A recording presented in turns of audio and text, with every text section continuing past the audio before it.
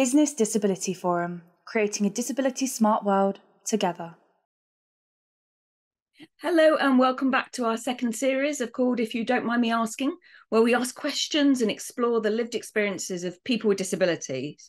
Now, as you know, I'd normally be here with my co-host Dan, but he's not well today, so it's just me. But don't worry about it. We're making up for it. We have two guests today, which is marvellous. So I'm Lucy Ruck, and as I said, we're going to mix it up a little bit with our two guests. So we're joined today with two guests from PwC, who'll be sharing what it's like from the graduate perspective, entering the workplace, and then hearing from a member of the wider team at PwC who are part of the workplace adjustments process. So firstly, Morgan, welcome very much. Give us a quick introduction to who you are. Thank you, Lucy. It's lovely to be here.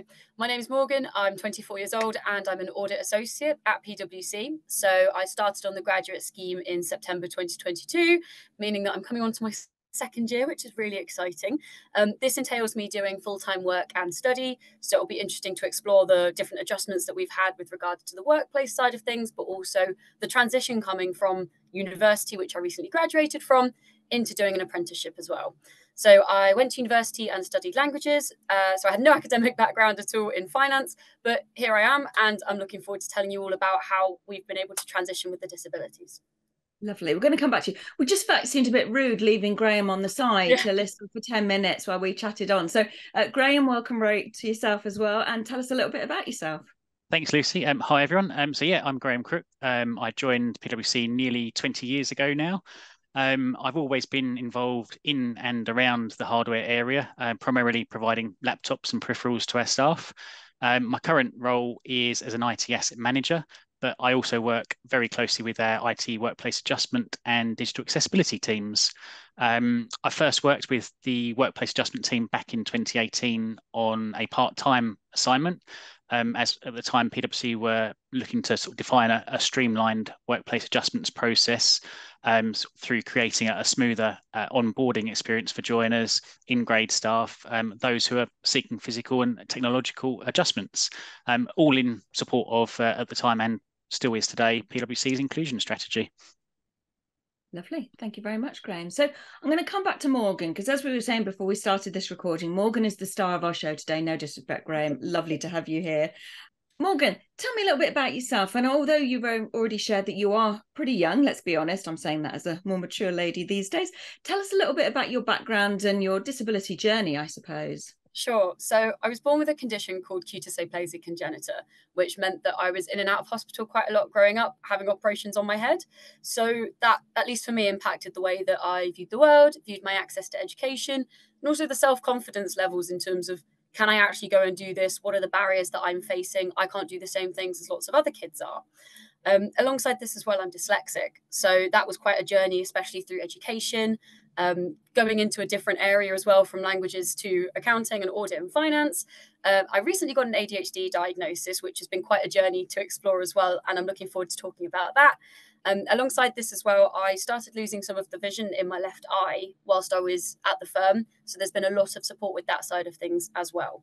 I also had quite a severe back injury when I was 16. So as much as I am able to compete in sports, there are still some lasting effects of that, which have an impact on the ways that I'm able to work, access to physiotherapy as well. So there's a whole lot of things going on. But being able to navigate that journey, especially in a corporate environment, coming out of education as well, and trying to make the journey work, but also feel that I can thrive in an employment, I think is really important. So it will be really exciting to explore that further. So one of the things we often find is, as graduates, if you transition from something government funded like the Disabled Students Allowance that we have in the UK into a sort of supportive workplace where you can get things like access to work in place. But tell us a bit more about what it's been like, because being at university is not the same as being in a workplace. And what works at uni, you can't lift and shift, if you like, into the workplace. Can you tell us a bit about what that's been like for you? Yes, of course. So I did have disabled students allowance at university. I was in university during the time of COVID. So my penultimate year and my ultimate year were done in COVID time. So that did obviously impact some of the access arrangements that I would have had. But fortunately, I had DSA from my second year. When it comes to I quite liked what you said there about you can't just like up and lift it and take it into the workplace, because coming from school, something that I was quite aware about was at least what I would need. So when you're at university, you can go, right, it's the same kind of studying from school. You assume that extra time is going to help. You assume that having a coloured overlay is going to help. But going into the workplace, if you don't know what the job is and you're learning on the job, it's very difficult to know what you're going to need until you get there. So with disabled students allowance, the measures that I had were quite practical. So things like a coloured overlay, I had a printer, printing credit, I was given a laptop as well, and also had a microphone for recording purposes in lectures. But the way that I was given these felt quite disjointed from the system. So I was able to get access to the arrangements, but then being able to use them, I think, was very different from university to university. So I was on a course where I did lots of different languages, and different tutors would have different approaches. Some tutors actually felt quite uncomfortable with the idea of me using a recording device just so I could listen over in my own time and make my own notes and process it differently. So that was quite a barrier. And also a lot of my degree was quite handwritten. So if we're talking about tech and the tech access arrangements, I'm sure Graeme will be able to demonstrate how my job and our firm is not as handwritten. So comparing that to the workplace, I think the first thing is just that it's so much more connected. So when even before I joined the firm, I was matched up with an occupational health specialist. So I was able to talk to you quite honestly and openly about my disabilities, what I was going through, any kind of mental health concerns that I had as well, who's independent from the firm, and she could make recommendations to the firm about suitable arrangements for me or suitable people that I'd need to be put in contact with to have these arrangements put in place. So as much as I didn't know when I came into the job exactly what I would need, it's still good to know that the structures are there and they are all connected. So my occupational health specialist recommended I have a desk assessment as an example. So with the workplace side of things, when I do my client work and with my teams, I did have a workplace desk adjustment, which means I had a specialist come and look at the way that I sit and the devices that I use, and the different desks I'm at as well, because it's not just in the office, but you've got client space and you've got college. So they did actually do quite a comprehensive look into that. And there were some changes which I've been able to implement and I'm using at the moment, and I'll have a review of that later on. Yes, as well with the tech, I know Graeme's going to talk more about this, but just from a graduate's point of view, one of the first things that we saw on the client side of things was being able to use software called Read and Write.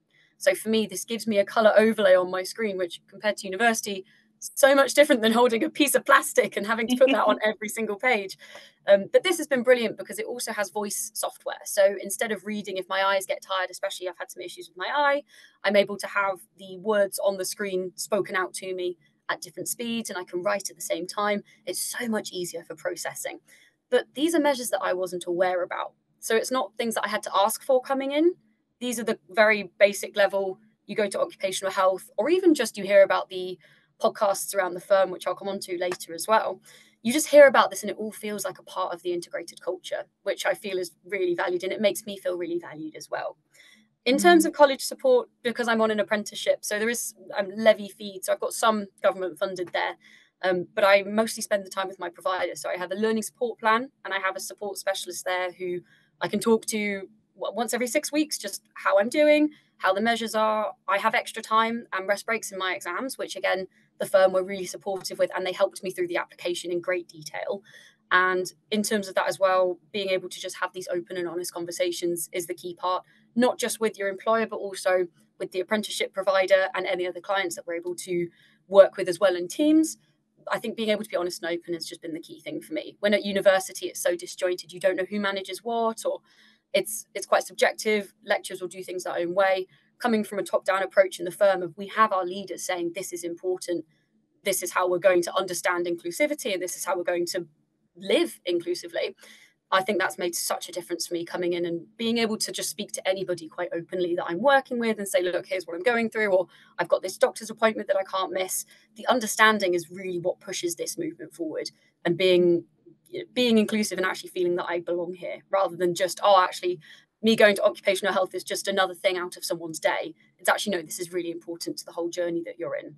So there is that, the accessibility on the funding side of it, but I think a lot more of that comes from the holistic approach, which is what I really get in the workplace.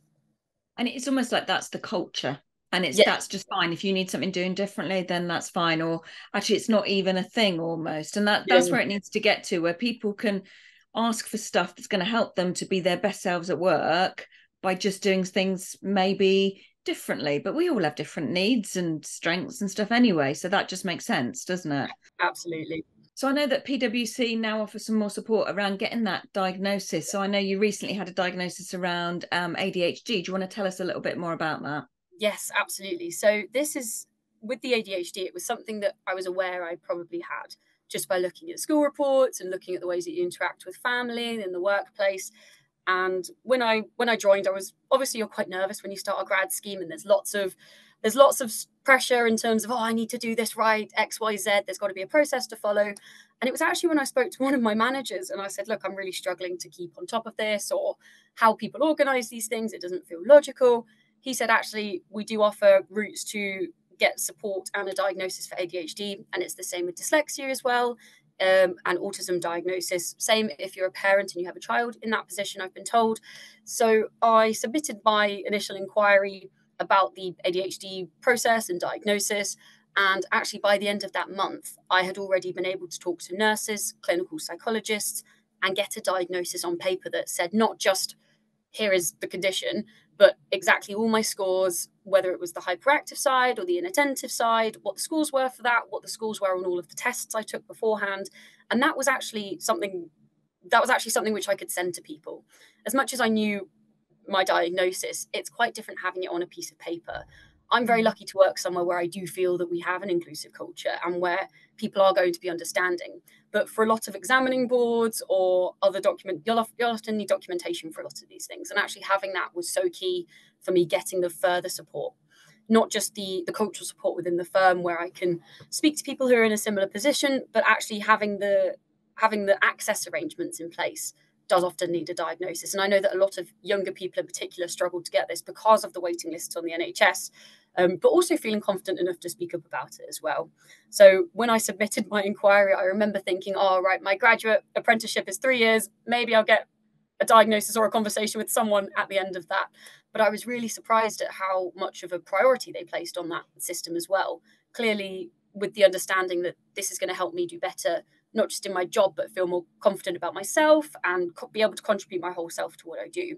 So that felt quite liberating, I think, getting a diagnosis, especially as a young adult, when you've already been through quite a lot as a young person.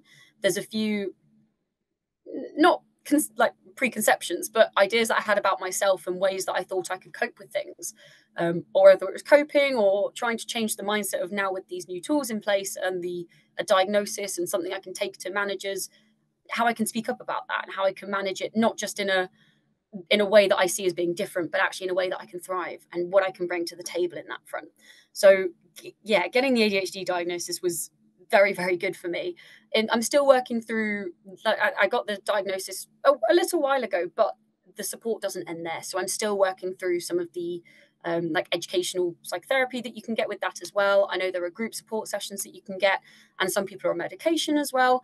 But I have felt really supported with whatever route I've chosen to go down. And again, I really allude back to what I was saying about that open culture. Once I had been through the initial stages, I was able to talk to my managers about it very openly and just feel that I wasn't going to get judged. And that was such a key part of me actually accepting the diagnosis and feeling that it wasn't an inconvenience to the people around me. And then once the diagnosis had come through, again, because it's all integrated in the way that you're able to, like if I go to my occupational health person, immediately I will know that it will go to this department or the accessibility department and the digital department. And that's such a reassurance because it takes the burden off us. There's already so many barriers that we have to go through to feel that we're on the same level. I mean, I was saying this in a pre-call that actually I feel like I have to put in double the work to get half the score sometimes.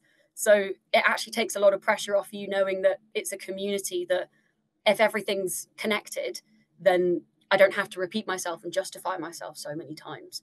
But we'll come on to that in a bit. I felt very lucky to have that support and the ability to get the diagnosis, especially as a young adult.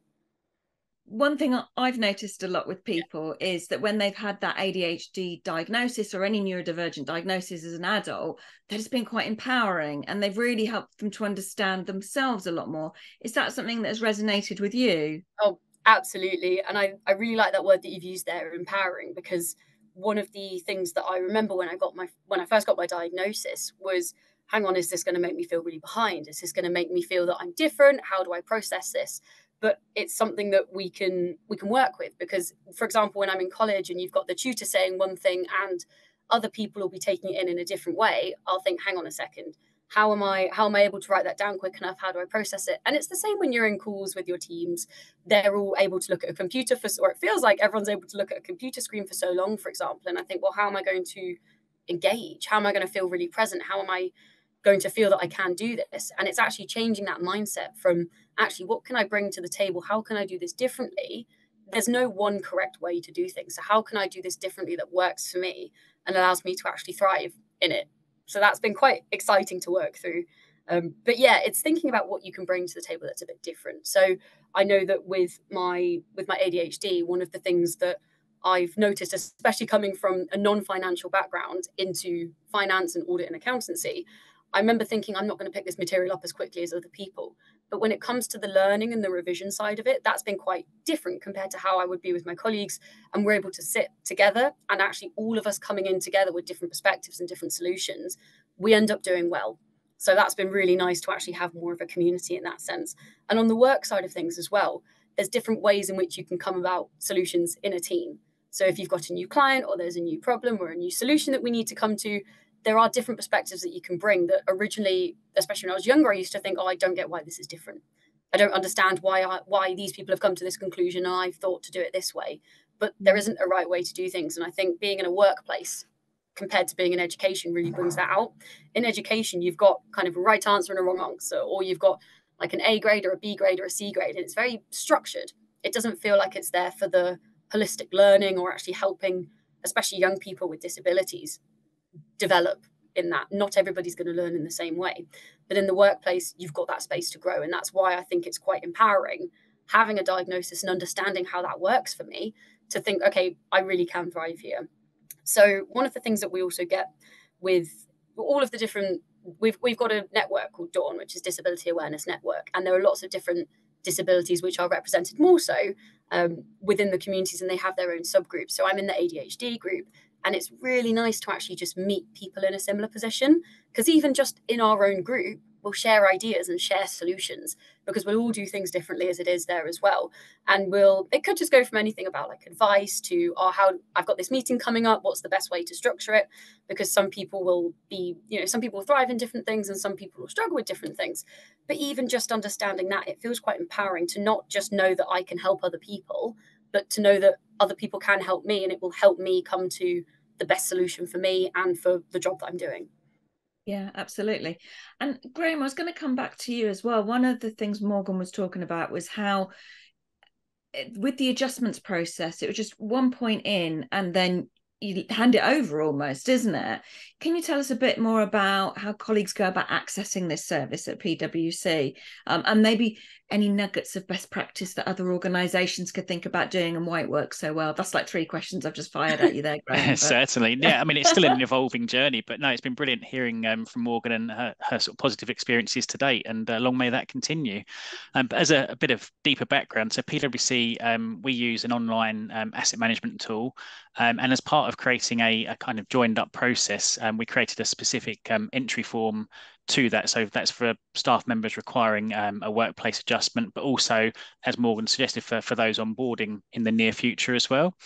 So anyone can use it. It can be submitted directly by the requester, or it can be requested on behalf of somebody else. And obviously you can put on there, it's got kind of common items that you might want as an adjustment, but then you've got free text to request whatever you may feel you need as well as an adjustment. Of course, we can't guarantee that what you've requested will be provided, but we've got the teams involved in the process now that will be able to help and make suggestions where necessary, particularly obviously if we can't provide the equipment or the software that you have requested. Just as an example on that, you may have used a particular piece of software in a previous company or at university, higher education, etc. But we may not be able to offer that, and we have to offer alternative technology for varying reasons, one of which could be data security considerations, which, as you can imagine, is very important. Clear guidance is provided on the technology options that are available. Digital accessibility team are always investigating new software solutions that present themselves to us against the backdrop of what we already offer, so we're not kind of offering too many solutions for the same conditions. But yeah, ultimately we want everyone to be able to fulfill their potential whilst with PwC. And I know there's career coaches there as well to help and signpost to stuff, isn't there? And is that part of the same process? It is, yeah. So, I mean, if you want to talk to somebody about what you require, you've got career coaches there, you've got trusted colleagues, you've got your relationship leaders or your business unit leaders. I think it's just you've got the network of people you can speak to. I mean, as Morgan mentioned as well, there are different groups like the ADHD group within Dawn. You know, you can speak to people in there, and even if you can't find out where you need to be signposted from there, somebody will be able to help for sure. Yeah, fantastic.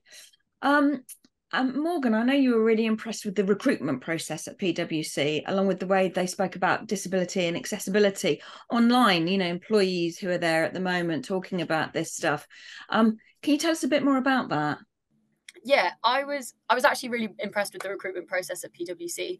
I don't know if anybody listening has or is applying to graduate schemes, but it can feel like a full-time job. So you're having to do lots of different stages for lots of different companies. They'll all want lots of different information, and there'll be different ways the assessments are done.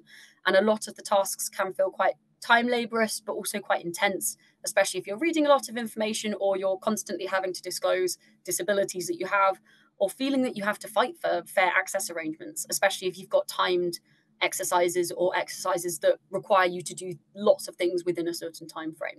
So I say that I was really impressed with the recruitment process at PwC. When I applied, it was a really short online form to start off with. I stated my disabilities, I stated what access arrangements I had at university, and I'll be honest, I just thought it was going to get lost. You know, it's a big company, they might not even hire me. I thought, why would they care? People might just see this as an inconvenience, or why would an employer want to take me on if I've written a really long list of everything that I need or everything that I've been through. So I heard back really quickly about the first stage, which was a game-based assessment. I don't know how I passed this, but it felt really nice that it was actually quite inclusive, and it's something that I felt everybody could take part in. It wasn't a verbal exercise, it wasn't a written exercise, it was just using your own initiative. And I think this is quite inclusive because it means that people with different disabilities, especially neurodivergence, that's not visible from the outset, but it means that everybody's going to react a bit differently to the exercises that are in front of them. And I instantly heard back once I'd submitted that, then I made it through to the next stage, which was a huge relief, because one thing that, especially with ADHD, if I'm managing lots of different things can get lost. So hearing back about that stage, it was a pre-recorded interview. So I got 3 attempts to answer some questions. And I remember thinking, oh goodness, the first thing that crossed my mind is I have a full-time job. I'm applying to lots of different jobs. I don't know what I'm going to be doing. How long do I have to do this? And that was a genuine worry for me. You know, I want to bring my best self to this, but that's really difficult if you feel that there's a time limit on something, which, especially as a neurodivergent person, is quite difficult. And I was really surprised that I actually had 3 weeks for every stage of the interview process at PwC, which is longer than I'd seen for lots of other companies and longer than what my friends had done, even in different areas as well. So I did the pre-recorded interview stage, which was, I have been told, checked by a human, which is always nice to know that there is some personal care on the end as well. And actually, before I'd done the pre-recorded interview, I received a call. And I remember thinking it was a spam call, but it wasn't. It was actually PwC saying, we know that you've made it through to this stage of the application process. Is there anything that we can do to help, given that you've disclosed your disabilities? And I was really shocked.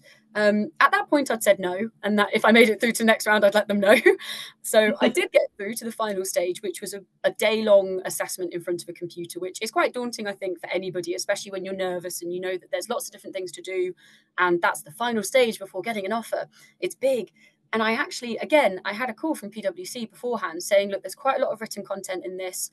Can we send it to you on a different coloured background? That would help. What colour font might help? And even just having someone take that initiative was huge. And this was a good couple of days beforehand as well. So I wasn't going to have to worry about that on the morning or say to the invigilator, do I get a bit of extra time for this? Feeling that, not having to ask for it, feeling like it was expected that they want everybody to be on a level playing field, rather than, do I come across as inconvenient asking for something which I think is allowing me to perform at the same level as everybody else. So that was really lovely. And alas, I did pass. I got through the interview stage. Again, I had 3 weeks to book that. So I had time if I needed to prepare, do some research and feel that I wasn't rushed. And from that, I got the job, which was amazing, and it came in a phone call. The feedback was really intense as well, which is always good, because it means that not only can I grow and develop, but also that they had taken into account everything that I'd specified and the ways that it helped me out. So once I joined, I was actually really happy to see this culture continue. So one of the things that we've spoken about already is the Disability Awareness Network. But even from the outset, as a new joiner, when you don't know about the people or the individuals involved, you can see that in their newscasts or even on their social media, it's really prominent that there's a big emphasis on disability, and disability enabling bias, like LinkedIn posts as well. But even just around the firm, we've got firm-wide news, and they'll be so proud to promote everything that the Disability Network are doing and understanding different cases. And they'll work with, like, throughout the year on like Disability Week. And actually, you'll hear from other employees. And I remember being quite shocked, but in a really good way, when I joined, that actually this was quite at the forefront. And even my office do their own events for Disability Awareness Network as well. And that's the same with lots of different networks. But I was really, really proud actually to feel that I had a community and a voice before I'd managed to work out who the individuals were and get fully into the job myself as well. So day to day, I still think this is really prominent. I don't think it's just been for show. I wouldn't be here today if I genuinely thought that there were organisations out there who were just doing this to get people in the door and then feel abandoned. So I've been really impressed, and I have felt really supported throughout. As I've said, there's lots of different people in the same situation, and there is a conscious effort to put you in touch with at least put me in touch with other people that have ADHD.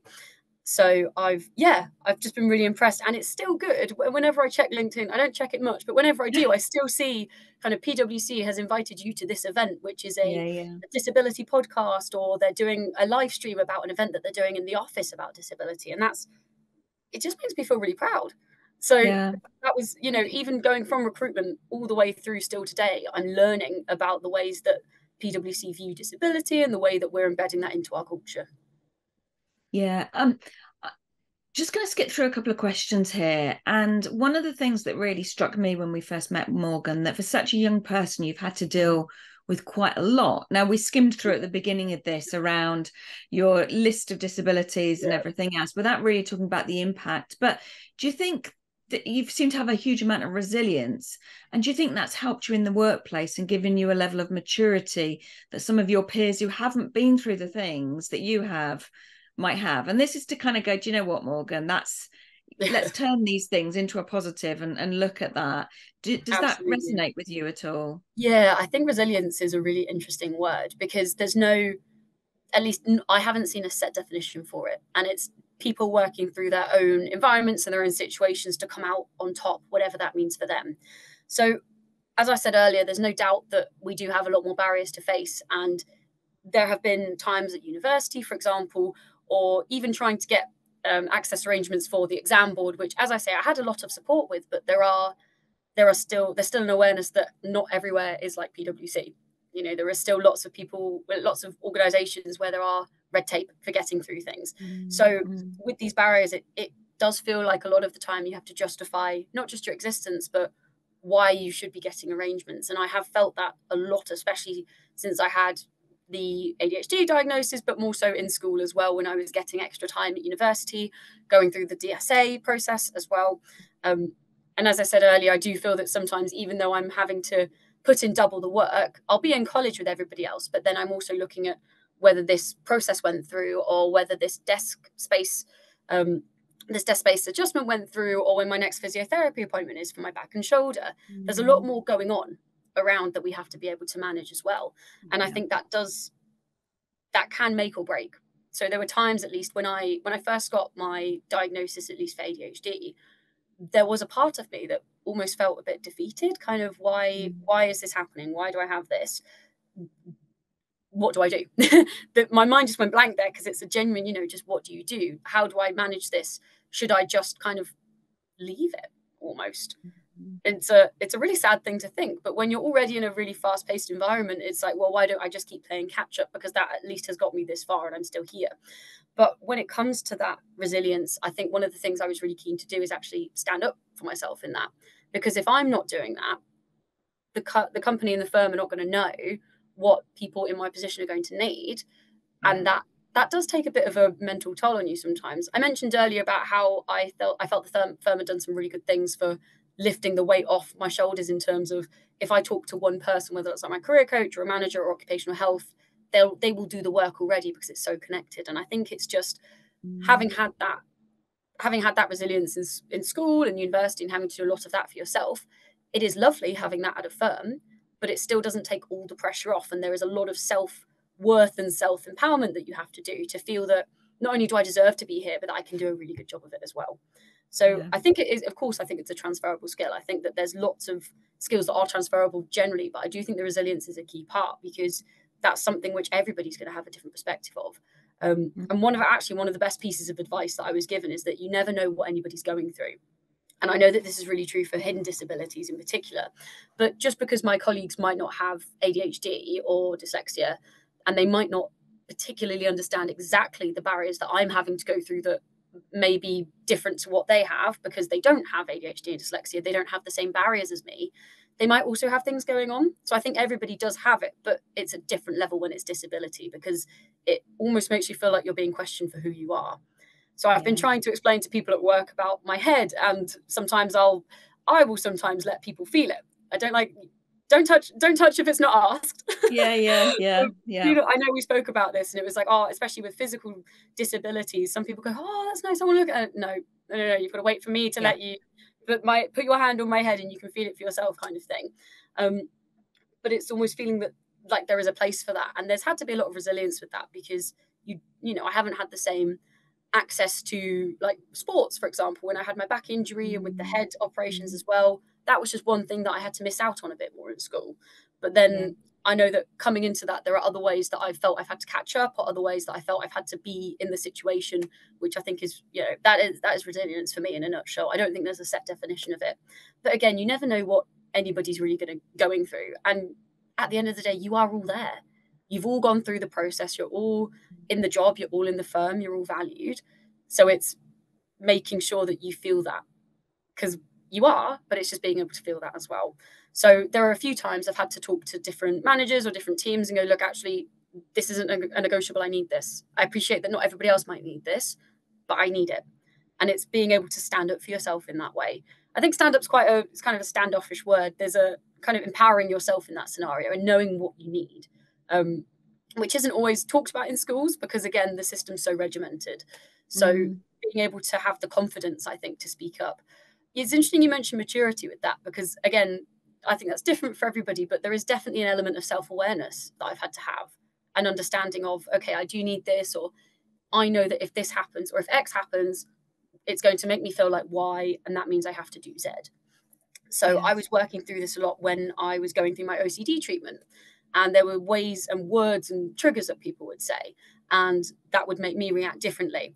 And there's a lot of fear within that as well. So being able to have the mental coping strategies and mechanisms to be able to process that does make me, at least, I feel that I understand myself better, and I'm more resilient to how I approach situations and how I'm able to deal with anything. Change is a big thing, but dealing with any kind of change, whether that's, oh, it's a different manager, or oh, we've had to move this meeting around, or oh, actually this client has changed this, or XYZ. It's being able to deal with that, but feel that it's in a proactive way and feel that you're contributing as well. So there's two parts, I think, for me, is feeling that I'm there, and feeling that I deserve to be there and that I'm empowered to do so, but then feeling that I also can thrive in it as well. Yeah, absolutely. And one of the things that we're aware of with our Great Big Workplace Adjustment Survey we've done in the last year or so is around, if people ask for adjustments and push for stuff, they're more likely to get it. And actually, it's people like you, Morgan, pushing for stuff that enables that to happen. I'm going to move on to Graeme quickly now. Graeme, very quickly, what piece of advice would you give to graduates who feel they're facing barriers in the workplace due to their disability? Thanks, Liz. Yeah, just picking up on what you said there, actually, I think it really does vary on a case-by-case basis, because, as you sort of say, some staff are very comfortable talking about their disability, whereas, understandably, others are hesitant to do so. They don't want to feel judged, even though they should not feel judged. They may feel that they are being judged. Being PwC specific, as we mentioned earlier, there's lots of places we know that our staff can turn to get help. But I think my biggest piece of advice would really be, you do need to speak up, whether that, it's finding the right person within your organisation to speak to, but it's definitely to speak up to get yourself the assistance that you require. Yeah, absolutely. I'm going to end it there because we have run out of time. Thank you ever so much, Graeme and Morgan, for joining us today. I know PwC will have your LinkedIn channels and other things. We'll post that in with the text at the end of this podcast as well. So thank you so much for joining us, and we shall be back soon with another episode. Thank you and take care. Thank you. Thank you. That was the last episode in Series 2. We'd really like to thank all our amazing guests for joining us on this series and on the first series of If You Don't Mind Me Asking. Please do share on social media if you've enjoyed what you've heard or what you've seen. And you can watch Series 1 and 2 on the website by searching for the term podcast. Thank you for listening.